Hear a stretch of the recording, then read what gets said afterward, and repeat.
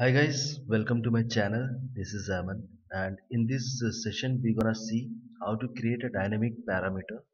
That means if I want to check the count for business function as per region, okay, then I need to create one visual. Okay, let's see by example.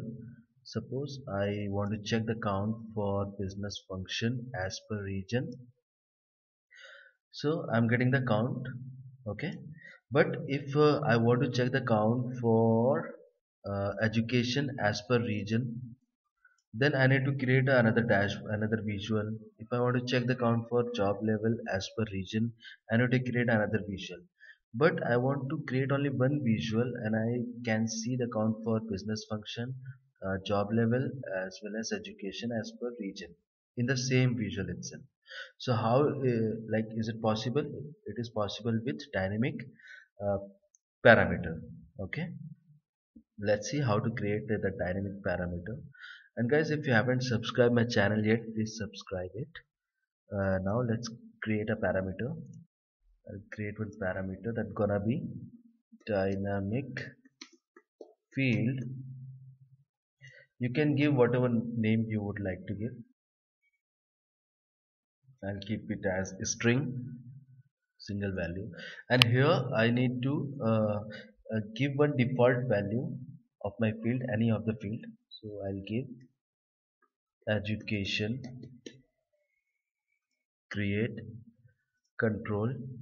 Here I'll give name dynamic, which I want to show in my parameter. Dynamic field. Oh, text field gonna be dropped down. In a specific value I need to pass, I need to put those column names. Okay, so business function, another is education, another is uh, job level. Okay, and I need to hide this option, add. So I get this parameter, but I need not to pass this parameter in the filter.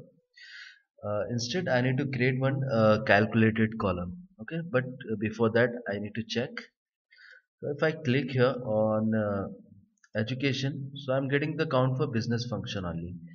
And if I click on job level, I'm getting the count for business function only. Why? Because uh, in our field, well, in our rows we have business function. Okay, so we need to create a dynamic field. uh, so I need to create a calculated column. I will give name as dynamic field. Okay, I'll use if else function, and in the parameter I'll select this dynamic field. So if my dynamic field is equal to uh, business function, then sorry, uh, business function. Okay, and guys, this business function is the actual field in our data set. Okay, and this is the manual entry which we have put in a specific field. Okay, remember, while creating the parameter we have provided three values, three names. That is business, one is business function, another is education, another is job level. Okay, so that are those entries, and this is the actual column. If my dynamic field is equal to business function, then this column will come. Okay, and if dynamic field is equal to uh, education, then education. Else, in else part, what will come? The third one, job level. Okay, so I have written here this if else condition, and now we need to save it. And instead of this business function, to make it dynamic, to make so we need to replace this business function field with our dynamic field, okay, which we have created just now. And whenever you are creating a calculated column, so it is always represented with this equal to sign. Fine. So I will replace this field with our dynamic field. Now let's check if I'm going to select this business function. I'm getting the count for business function, right? If I'm selecting this education, I'm getting the count for education. If job level, then getting this. Fine, guys. So this is how it works, this dynamic parameter. uh, uh, Let me publish this dashboard. So I'll give name dynamic parameter. Okay, now I will copy it.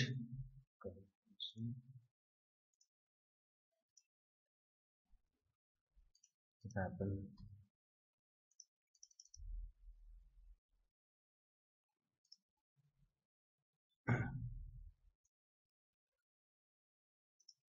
Let's check whether our report is working fine or not. Business function, yes. Education, job level. So guys, our this dynamic parameter is working fine, and you can also try. Okay. So if you have any doubts or any suggestion, then please let me know. Till then, take care. Thank you for watching my videos. Yeah. Bye bye.